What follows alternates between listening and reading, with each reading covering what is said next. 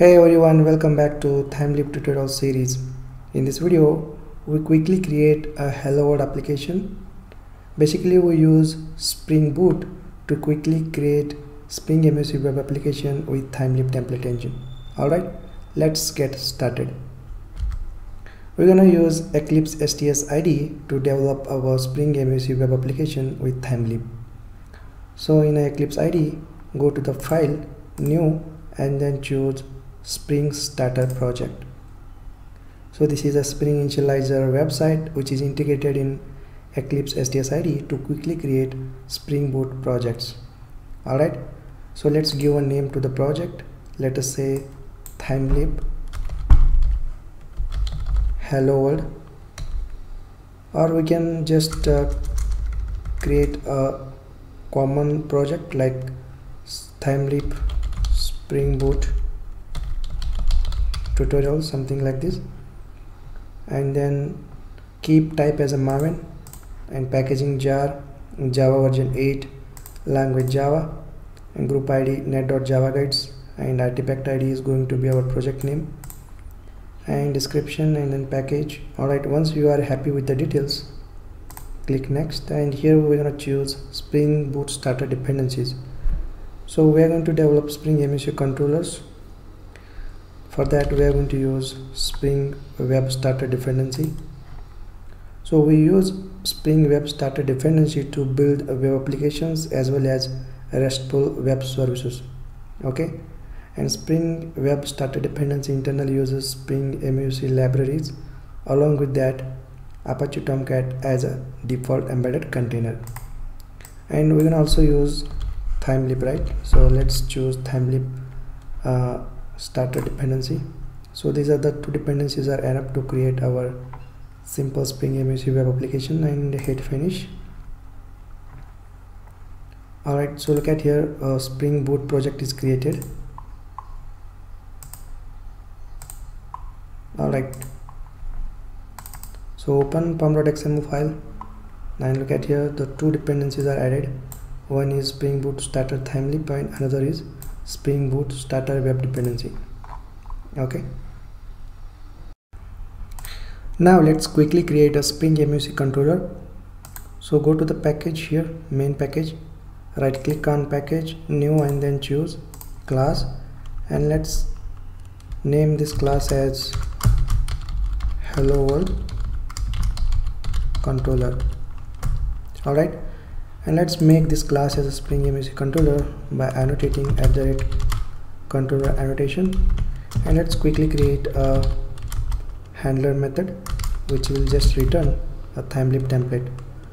Let's give a method name as hello, and this returns a Thymeleaf template called Hello World. Okay, great, and let's annotate this handler method with @get mapping annotation. So this will basically handle HTTP GET request, and let's give a request URL as hello. Now we're gonna return some data to the view, right? For that we're gonna use a model here, and we simply add some data to the model.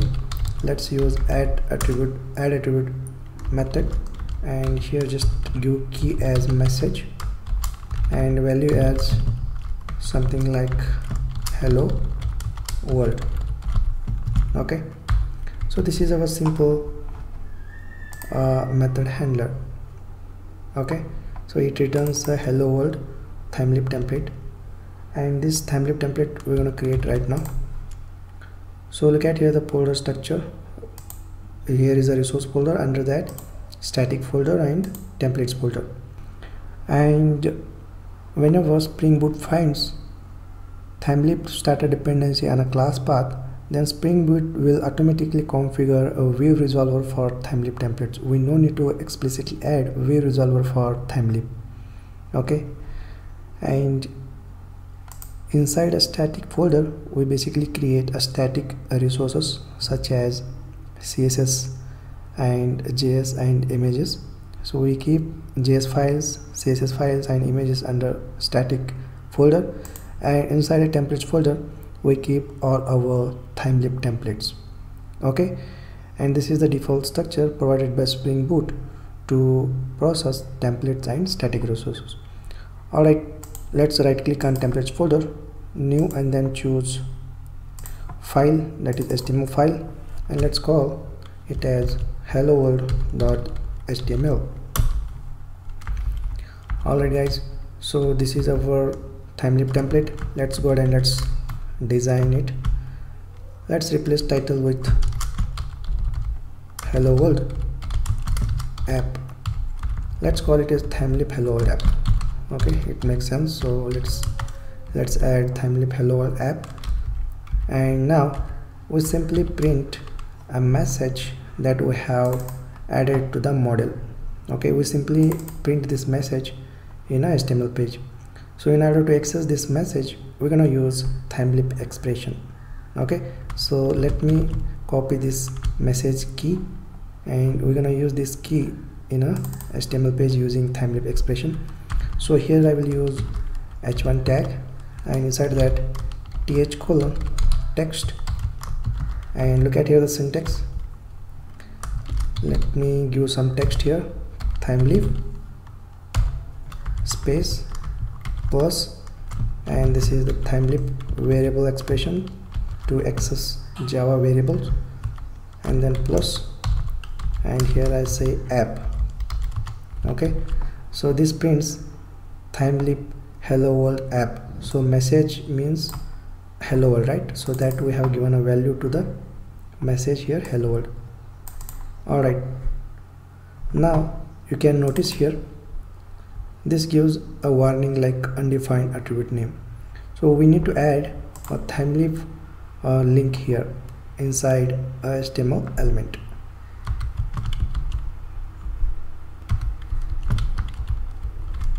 So look at here, XML ns colon th, and then this is the official website of Thymeleaf template engine. Okay, so look at here, the warning is disappeared. Okay, so this is the basic very simple Thymeleaf template. We just use a Thymeleaf variable expression to access Java variable here, and this displays basically hello world value that comes from the controller. Alright, let's quickly run Spring Boot project and let us see how it works.